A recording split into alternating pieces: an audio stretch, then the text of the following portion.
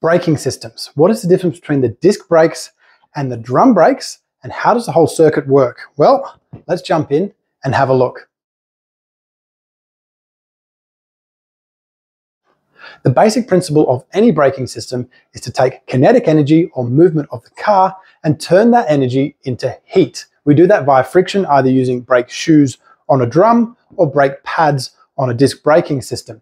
The ability of the brake to dissipate that heat into the atmosphere so it can accept more heat when you use the brakes again will tell us how effective and how efficient the brake is. If the brake is already very hot and we try and use it, we get brake fade. If it cannot dissipate that heat into atmosphere and we give it more heat and it just cannot take it, we end up with brake fade and the brakes are effectively no longer working efficiently.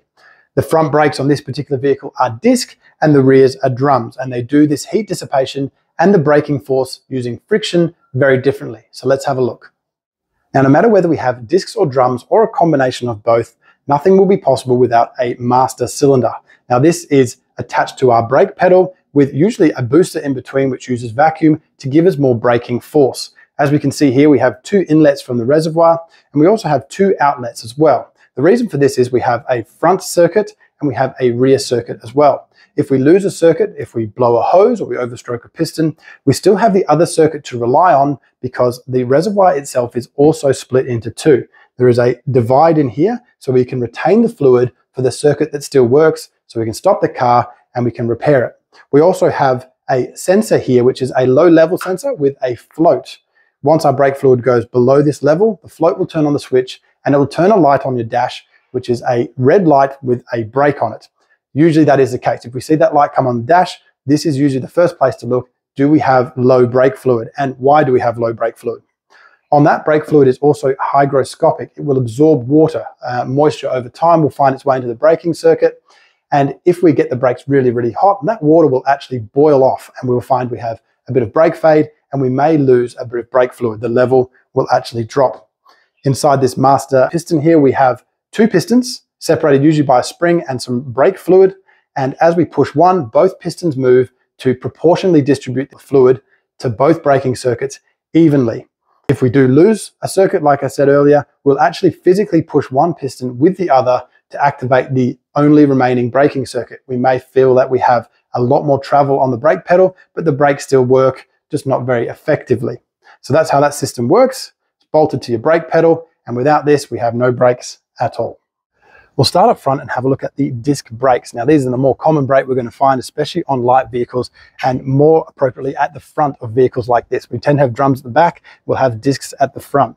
They consist of a disc, we have a caliper, which is hard mounted to the vehicle. We have this hydraulic line here, which goes to the four pistons that activate the two pads within the caliper. It's not always going to be four pistons, it may be two, it may even be just the one on the inside with a slide.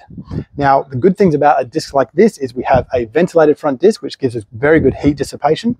We have self-adjusting pistons. Of course, a drum brake we do have to adjust from time to time. With these ones, the pistons will just stay where we left them and they're totally self-adjusting. And like I said, very, very good at heat dissipation. This is what they do very well. We can scale them up with a bigger disc and bigger caliper if we need to, if we want to go bigger and better braking efficiency. On the con side of things, they are a little bit exposed to the elements rather than the drum. Everything is out in the weather. They do wear a little bit faster and they are a little bit more expensive to produce. But on the most part, this is the way that the industry is going. Disc brakes are used everywhere.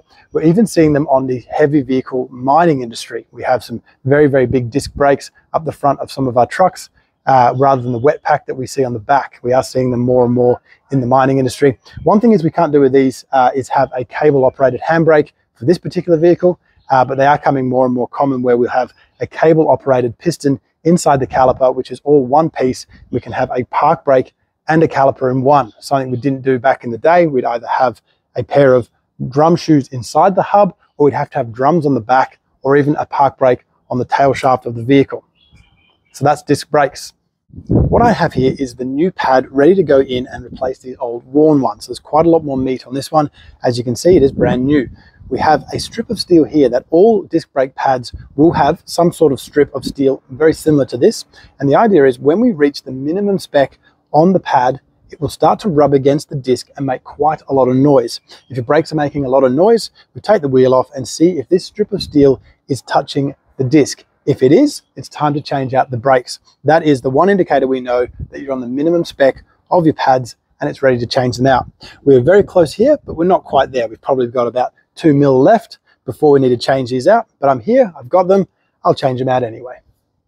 And on the back here, we have brake drums. Now this consists of a backing plate, a wheel cylinder here, which activates in both directions. We have 2 shoes, a leading and a trailing shoe, and we also have the drum itself. As we can see, these shoes are totally gone, and we have 2 new ones that we're going to replace them with.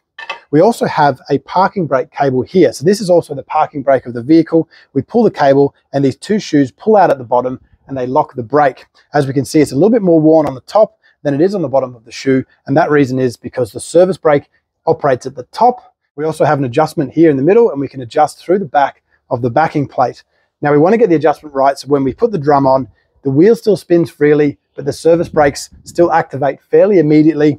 And we also want to make sure that the parking brake doesn't have too much throw in it. We don't want 10 or 15 clicks. We want somewhere around 4 or 5. So we have a fairly immediate park brake. These are as close to the drum as possible without touching. If they're touching, we're going to end up with heat. And as they heat up, everything expands and they get more and more friction as you drive along. They'll get hotter and hotter and they'll lock up more and more. But we really want to get the adjustment of this quite right. And when it comes to the pros and cons of the drum brake, we have a few pros and I think we have more cons. To be honest, we have a lot less cost involved in manufacturing these. They can be cable operated for the parking brake, which is a good thing. They have very good serviceability. These things do last a lot longer than the front pads. I haven't done these rears before and I've done the fronts a couple of times. But on the con side of things, these pads are more expensive to buy, the shoes, if you will. They are no good at dissipating heat relative to the front disc brakes. They do hold a lot of heat, even if they do have more friction surface area, which is very good for stopping. They do hold a lot of heat. They do hold a lot of mud and debris in here as well. It is normally considered a good thing that they're sealed away from the elements, but I do find if you take the car underwater, you'll end up with water in these brakes, and that's no good, and you can't get it out unless you get the drum off. They also hold a lot of the debris that comes off the braking material. You can see a lot of it sitting around here. It's not very good to breathe in, and it doesn't wash out of the brake very well unless you pull the drum off.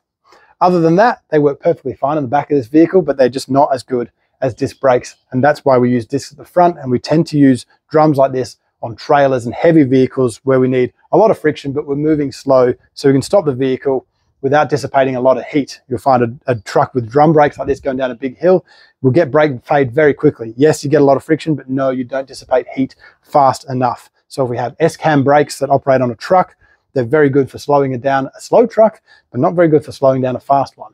We also have on the back of this vehicle, and many commercial vehicles like it, a brake proportioning valve. And the job of the brake proportioning valve is to proportion how much braking force is delivered to these rear brakes and to the rear axle. The reason we need a proportioning valve in the back of a vehicle like this is because it is a commercial vehicle with a tray on the back designed to carry aggregate and load and other things that we want to put in the tray of the vehicle.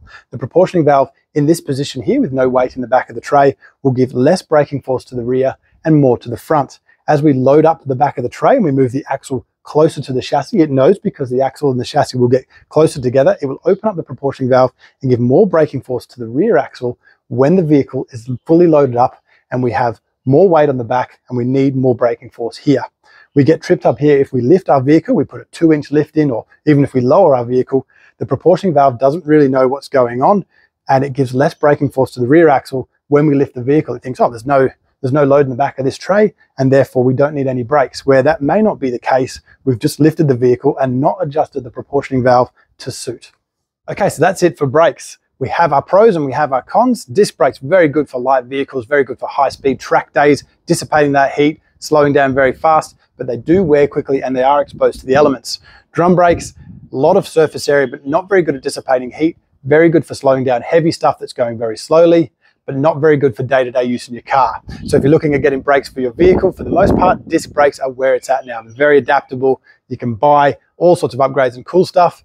Drum brakes, okay in the back of your commercial vehicle, but not really going to do the job on the track day. Other than that, thank you very much for watching.